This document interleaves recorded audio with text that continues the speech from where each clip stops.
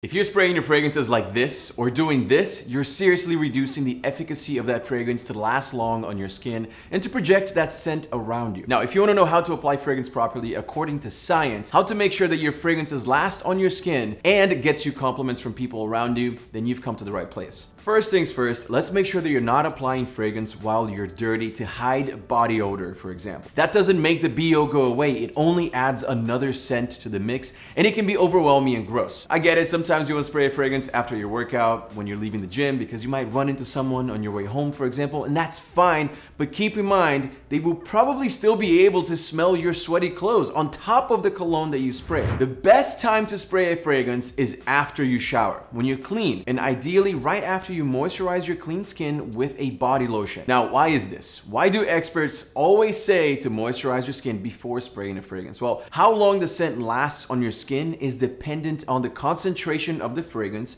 and how dry your skin is. If you have dry skin, the scent will quickly fade away. The lotion or the oil, what they do is they create a layer on your skin that the fragrance molecules can hold on to longer, so that's why it's better to apply lotion first. And pro tip, if you don't have any moisturizing oil or lotion, Vaseline also works really well. Just rub a small amount into your pulse points before spraying the fragrance. And as you can see, I'm demonstrating with these beautiful Ajmal fragrances. This is their Gold collection and this is their Blanche collection. Now my favorite is definitely number 5 from the Gold collection. It's beautiful. I really like how it's a mix of fresh, spicy, and woody all in one. It's a beautiful blend. So when you wear this out at night, in a summer night, like now, for example, you get that sexiness of the spicy, warm notes like cardamom, amber, tonka bean, leather, but you get the freshness of green apple, mandarin, and orange blossom. I wore this on a date the other day, and I'm not saying the date went well just because of the fragrance, but she did compliment me and said that I smelled really good, so there you go. They're made in the UAE with high quality ingredients, and you can tell. The scent lasts a really long time. It's not one of those fragrances that you have to overspray and hope that you're gonna smell good in 2 hours. This will make you smell great for easily 6 to 8 hours. Ajmal sponsored today's video, and I thought it was the perfect opportunity to make this video on the proper way of applying fragrance to make sure that it lasts as long as possible on your skin. The Ajmal Gold and Blanch collections are available exclusively at Perfumenia stores across the US. So now that you're clean, you applied a body lotion, where should you spray the fragrance, right? That's the real question here. How do we actually do the thing? Well, the best chance that you have for your fragrance to last longer is to apply directly to the warmest parts of your body, which will be your pulse points. And the reason why your pulse points are warmer is because that's where our arteries lie near the surface of the skin. Our blood is warm, it keeps those areas warmer than the rest, and here are the main pulse points for the human body. 1, your inner wrist, right underneath your jaw and close to your ears, at the temple above and to the outer sides of your eyes, on the side of your neck, on the inner side of your biceps, your groin, behind the knees, and on top of your foot. Now, does that mean that you need to apply fragrance to all of those pulse points? No. I would recommend underneath your ears, 1 on each side, and that will also get your carotid artery right here on the sides of your neck as well. I like to spray 1 on each wrist, but you can also spray in your inner elbow crease close to your biceps, since that tends to get pretty warm as well. Besides those pulse points, I personally also like to spray the back of my neck. I do that because it leaves a trail of scent as you walk by someone, which can be attractive. So overall, we're looking at 2 on the neck, 2 on the wrists or inner elbow, and 1 on the back of the neck. That's 5 total sprays. However, not every fragrance is built the same. Some require more sprays, some less. If you do want to add 1 more spray, I like this area right here on top of my inner chest. And if you want to do less than 5 sprays, if your fragrance is really too powerful, let's say,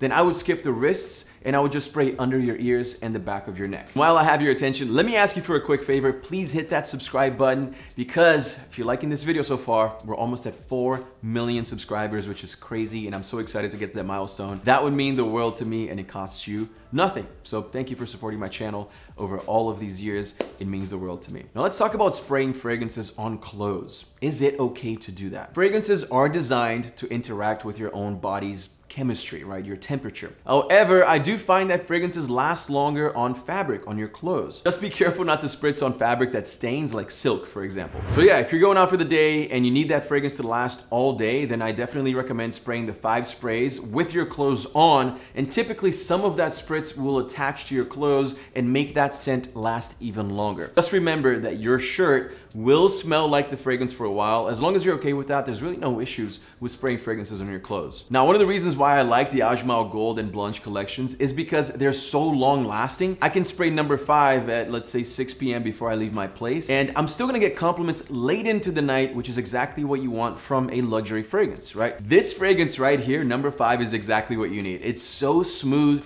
it projects extremely well. I do have a date in a few hours, so might as well spray some more of this now. Honestly, not even for my date. I just love moving my arms around when I spray it on my wrist. Move my arms around and I catch a whiff. Even if I'm working at home, it's just a beautiful scent. And of course, this is just one of the 5 from the Gold collection. All of them are incredible. I'd say the Blanche collection, even though it's unisex, the scents tend to be more fruity, sweet, I guess more feminine in that way, but it does depend on your personal preference. And the packaging is so luxurious. This box feels more like a bar of gold. It's thick, it's heavy. It has this really great texture on the outside, and the inner is lined with this soft, velvety fabric. As someone who makes products for my brands, I always really appreciate when brands go above and beyond with their packaging. Little things like having a magnet at the closure, which, you know, Ajmal did. Like, I love that stuff. I nerd out on it, and I appreciate this craft a lot more, knowing how difficult it is to nail something like this. So props to Ajmal for making not only a beautiful bottle of fragrance, but also going above and beyond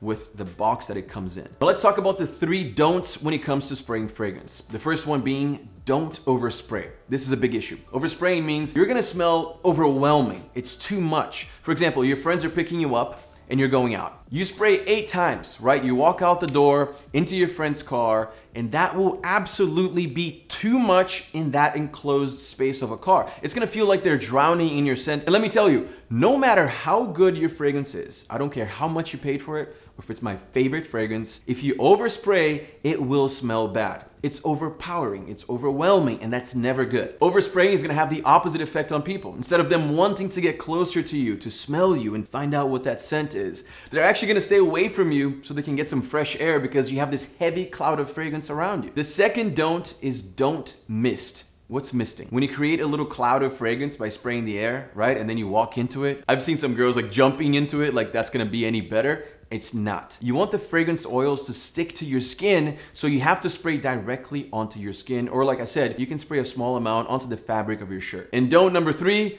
do not rub your wrists together after you spray fragrance. This is one of the most common mistakes when it comes to applying fragrances. Doing that only causes the fragrance to fade faster, and here's why. You're not allowing the head notes, the top layer of a fragrance that gives it its distinct scent, to settle on your skin. That's gonna break down the composition of that scent, and it's not gonna last as long on your skin. All you have to do is spray and let it dry naturally so it doesn't crush those top notes. And look, there's a ton of other don'ts that you should be aware of in your life that might be keeping you from winning and being successful. You can watch this video right here to learn what those toxic habits are and why they're so bad for you. And you should definitely check out the Ajmal Gold and Blanch collections, available exclusively at Perfumenia in the US. Thank you, Ajmal, for sponsoring today's video. I love these fragrances, they're incredible. And thank you for watching. I'll see you soon.